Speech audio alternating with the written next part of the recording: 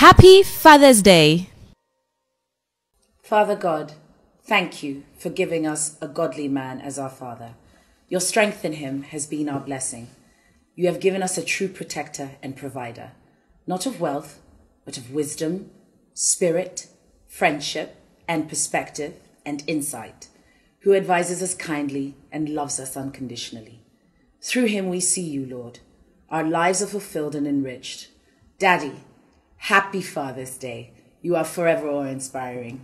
May the Almighty continue to give you your unifying spirit. We love you very much. Daddy, not only are you an amazing father to us, your daughters, you're also an exemplary father to our nation, and we are grateful that God put you in the position to be our leader and protector, and may all that you do bless generations to come. Deuteronomy 1:31 says, "There you saw how the Lord your God carried you, as a father carries his son, all the way you went until you reached this place."